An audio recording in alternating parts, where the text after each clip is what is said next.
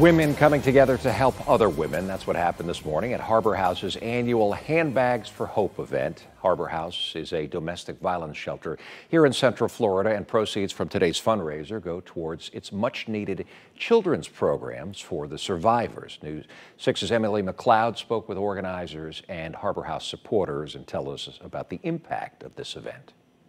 Harbor House CEO Michelle Spursell tells us this event raises anywhere from $20,000 to $25,000. So now, how does it all work? Well, those who bought a ticket can either shop the silent auction, they can purchase a raffle ticket, or they can buy something right here from the grab and go section. Now, the money from today's event goes towards their children programs, which Spursell tells us helps the children to heal and just focus on being kids.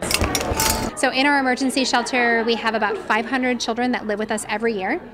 And the money that's raised here goes towards making sure that we have all the different snacks that we need for the kids, any type of just STEM activities, like we'll have the kids do building robots or making slime, all those different things. Harbor House CEO Michelle Spursell says making sure they have programs available for children at the domestic violence shelter is critical to their well-being. We really want to help in that short amount of time, which is 12 weeks, have the kids feel safe, have them feel like they can be kids, and also let them know that there's something besides what they've seen at home, and help start to break that cycle of domestic violence. Teresa Grodi-Kennan says she's been a longtime supporter for Harbor House, but adds this is her first time attending Handbags for Hope.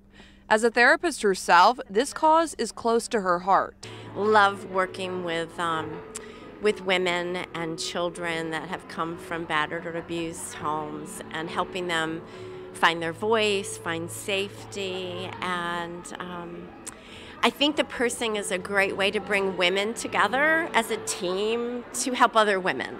Now, if you missed today's event, don't worry, there are plenty of other ways to give, and Harbor House holds several events throughout the year. To find out how you can help, you can go to our website, clickorlando.com. Reporting in Orlando, I'm Emily McLeod, Getting Results, News 6.